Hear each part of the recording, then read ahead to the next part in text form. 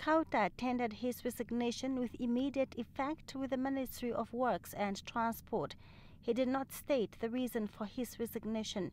The ministry spokesperson, Julius Ngweda, confirmed Kauta's departure.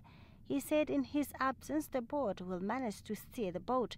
Kauta has been a board member since 2016.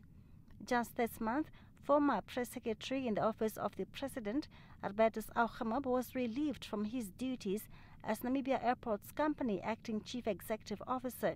Auchamab acted in the capacity for only 6 months instead of 1 year.